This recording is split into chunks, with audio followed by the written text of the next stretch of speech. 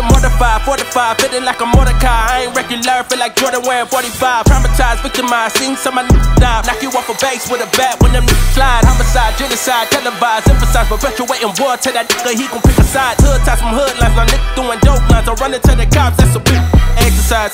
Don't run into the cops, that's the motto. I don't see it coming to an end like legato. Get chipped like staccato, send a wave through the hood, now it's sounding like vibrato. Why you eat bread with avocado? We be trying to dodge shells before it landing our tomato. Here we are, on site. Random abandoned building. There's a bit of graffiti and everything on a garage door around the corner anyway. We've had rain overnight. Perfect opportunity just to come in. We'll spray it out. That way, if it does run, or if there is any dramas, that's going to be going onto grass. We did have another spot hooked up, lined up from the Newcastle City Council, but yeah, that's abandoned just because of all the rain that we've got. So we'll do what we can here anyways. We'll just show you how this Graco QuickShot goes, yo. You've all been asking, does it pump pressure? Is it built to last? We'll put it to the test today, peeps. Let's do it.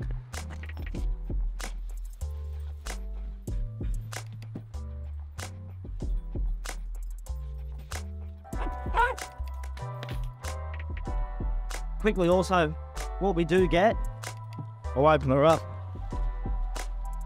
You get the belt, attaches straight on.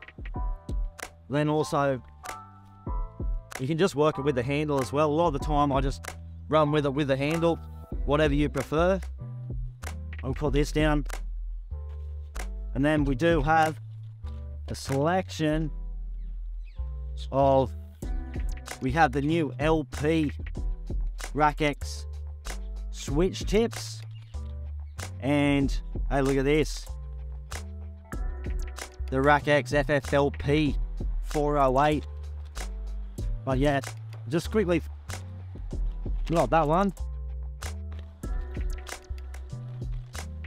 These come in, I think you've got about 30 different size selections also with the new LPs.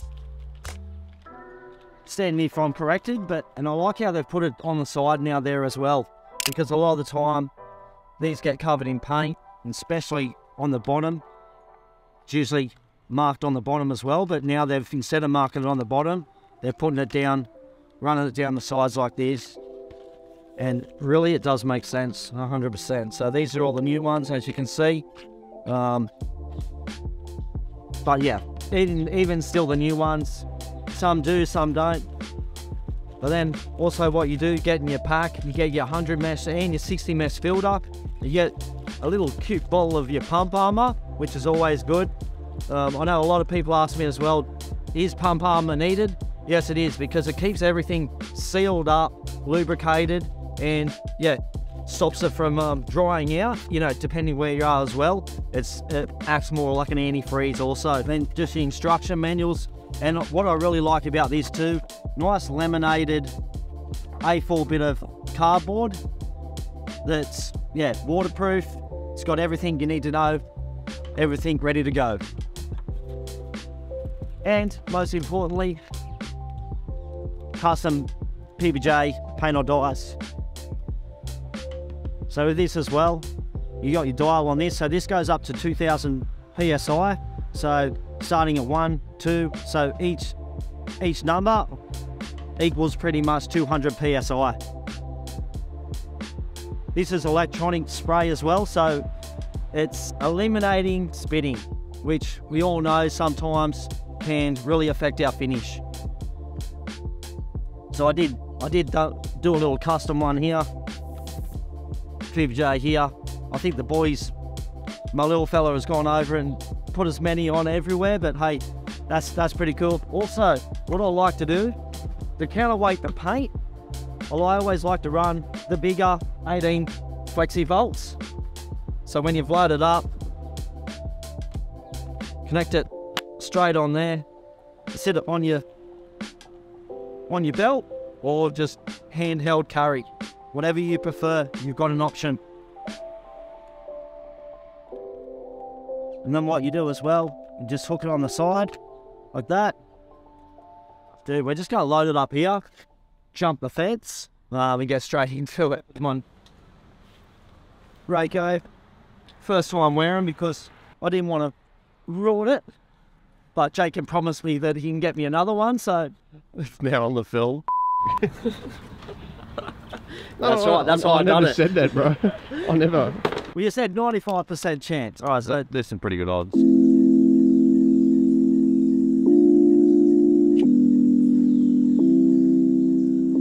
also you want it pretty tight, but you don't want to tighten it up straight away because you've got to put your little drat slides in and under and around. So now you just, wherever way, right hand, left hand side, at the back, front, whatever you prefer. We're all different. Be nice if it was probably white, so it matches in. But hey, it's all good. And yeah, you know, depending who you are, they obviously make it for a 250 kilo person sprayer or a 65 kilo little whippet like myself.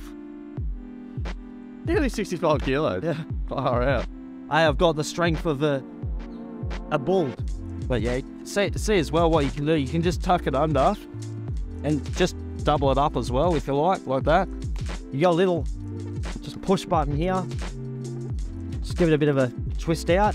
As you can see, you got your little knobby things on the side, whatever you want to call it. It already does come with a 60 mesh filter inside, which is good. And like I said, you do have the 100 mesh that comes with it also. You just make sure it doesn't go this way. Sits up, like, so you hold it, pop it straight in. All right, now what we do, just whack her on. As you see there, where it's got your little grooves on each side, that's where your things clicks in. Nice little sound, I like that. I could probably just do that again for you all. Listen to this. Oh yeah, love it. All right, we can pretty much load it up now. We've got the battery in, we've got the tip guard and the tip. We're using the FFFLP 514 on this one. We'll blow out a nice quick garage door and we'll take you around and show you what we're doing.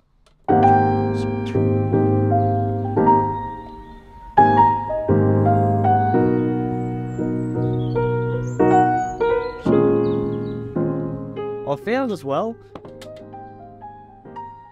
I know it's not the biggest of pipes, but it does go a long way.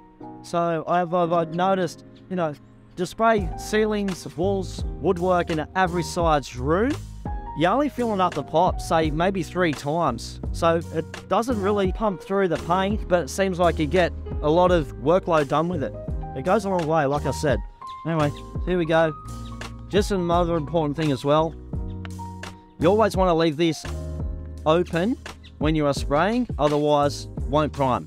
Okay, so this is pretty much for storage, or you got it sitting here for a couple of hours, couple of minutes, whatever it is, just pop this on.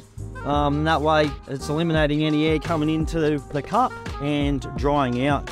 So that way, you know, just put the lid on, screw it on, make sure it's, you know, don't have to be really tight.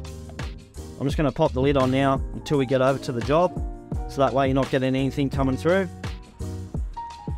And another thing too that I found when I like using it, I like to do it back to front. So depending on who you are, whatever job you're doing, sometimes the lead can be a bit too much. So for me, if I'm having it back like this and I'm only just using it, I don't have to, you know, get a big stretch with my cord. I'll just sit it backwards, just load it on now. You can see here, just clips on the side. Let's do that again as well, because that's just, listen. And with these, instead of pushing in, they've made it really easy where you can just pop it like that, and it comes straight out. And like I said, it counteracts the weight using full pot of paint with your 18 volt flexi. I like to have it just wrap it around this side, and I just have it going through here. And that way I'm ready to go.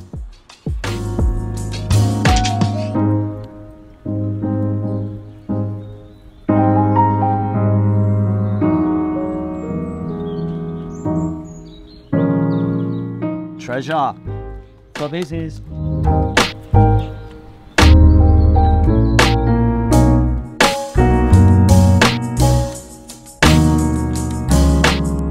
new roll feels.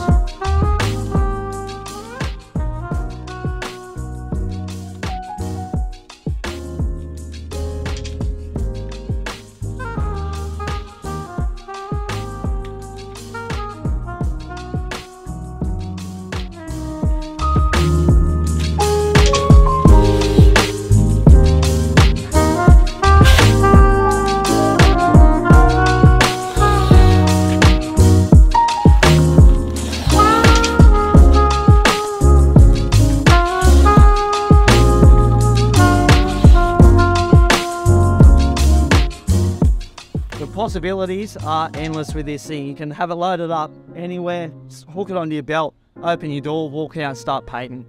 No power.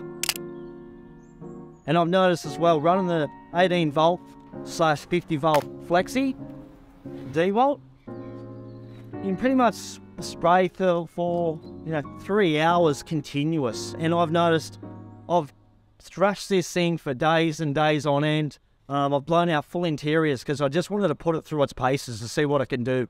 And yeah, I was one battery, I had 2 bars down and I was off and on spraying for about 6 hours. So one battery is going to last, a fair bit of time and do what you need to do. But then, have a couple of spare batteries with you and as much paint, you can just go all day. Spray all day, sleep all night. But when you fill it up and you just cover like this is called fill and chill, right? If you need a bit of that chill time, pop on the cut, go have some lunch, do a bit of a dance, whatever you want to do. Right, what we'll quickly do, give us a bit of a rundown. Even though it says on the side, it's the opposite on these ones. So before, where your prime or your spray was down, and your prime was on your side, now it's the other way around. Prime up and your spray down. First off, what we want to do, got it, flick it in prime position. Okay, always take out the tip first. Make sure you just have to hand tight these as well. Right, there is no off and on switch. So pretty much, as soon as you've got it on, you're ready to go. You got your lock on here as well, so it will stop it from spraying. That's really a limb. This is pretty much your off and on switch here. So what we do, get your paint buck,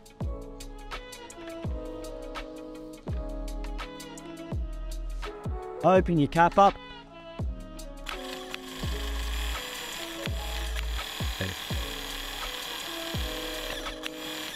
So you always will get, when you put it to prime, not all the time, but you will get sometimes a bit of paint coming out the end. That's common. All right, so now all primed, we're gonna flick it to spray. We'll just shoot a bit in the bucket. Always when I'm starting off, I always just have it on 10, pumps it through, primes it faster. We're ready to go. And you can just dial it down to whatever you need. With the weather shield, I was noticing probably sitting on about, a 7. I'd probably equal out to probably about a 1400, 1500 PSI. And that's perfect for, especially a garage door with the FFLP 514 tip I'm running. But all dependent on what you're spraying, what tip you're using, what material, get in. Even if it's a bit of paper like this, just eliminate, give it a bit of a spray, you can see how it's spraying, and then, yeah, dial it in, and then ready to go, yo. But here we are, let's load it up, and let's do it.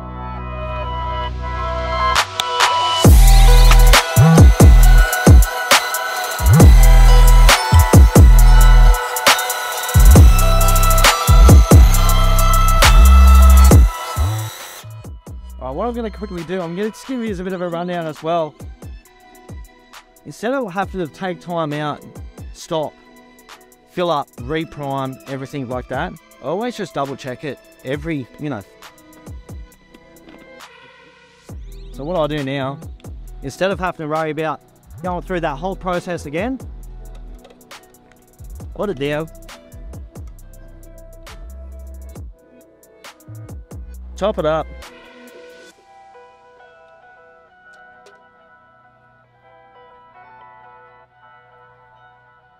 Put your lid back on, and you're ready to keep going. That way there's no downtime.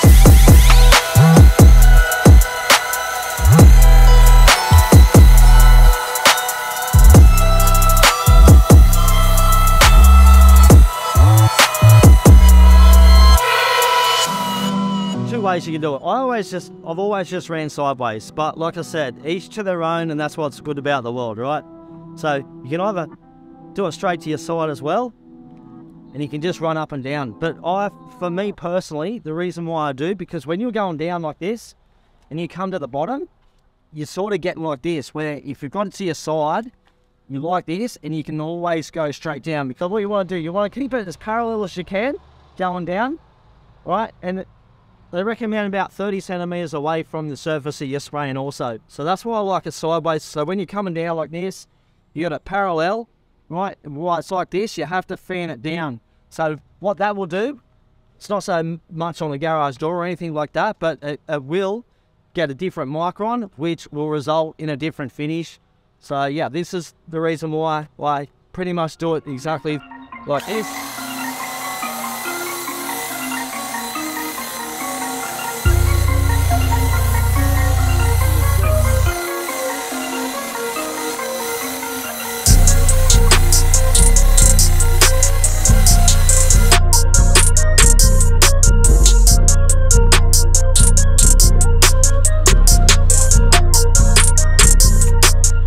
PBJ seal approval.